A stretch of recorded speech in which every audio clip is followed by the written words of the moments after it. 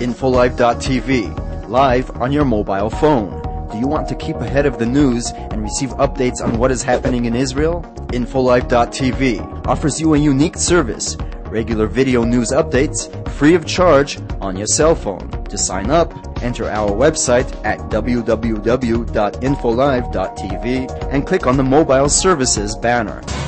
This is a news update for Infolive TV, July 17th. I'm Margot Dudkevich. U.S. President George Bush expressed hope that a strengthening of moderate forces among Palestinians will lead to the formation of a Palestinian state in the West Bank and Gaza. Hamas must recognize Israel, he said, and called for an international Mideast peace summit that will include Israelis, Palestinians and representatives of neighboring states to be chaired by Secretary of State Condoleezza Rice. Hamas spokesman in Gaza, Sami al-Zuhri, said President Bush is leading a new crusade against the Palestinians and said that the group will neither recognize the occupation or give up the armed struggle. Barring any last-minute obstacles, Israel plans to release 250 Palestinian security prisoners on Friday, including 11 minors, in accordance with an agreement between Prime Minister Olmert and Palestinian President Abbas. Meanwhile, over 100 of the 180 Fatah fugitives Israel will grant amnesty to have laid down their arms. A house in Sderot suffered a direct hit on Monday when 3 rockets were fired at the western Negev. No one was wounded in the attacks. The house in Sderot suffered structural damage and several residents were treated for shock.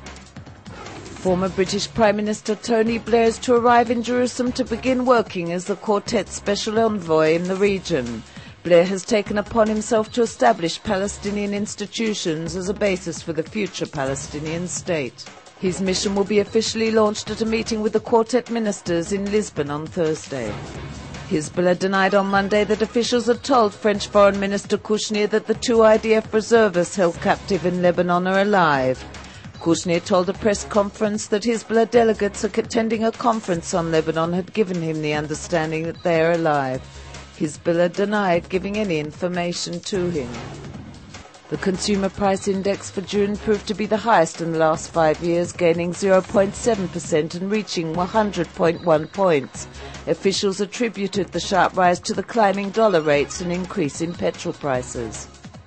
Elsewhere on Infolive TV, a year after, tense calm prevails, a video on the Second Lebanon War.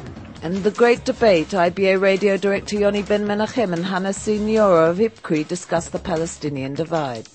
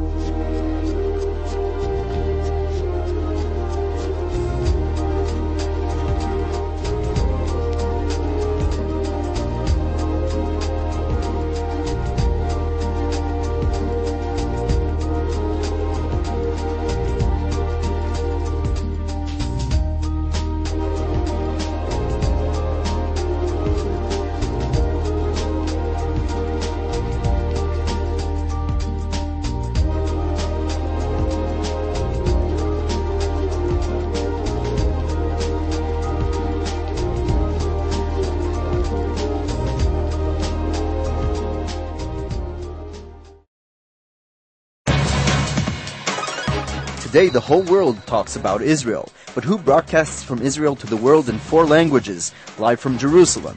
Infolive TV, the first international Israeli television channel that operates 24 hours a day, 7 days a week.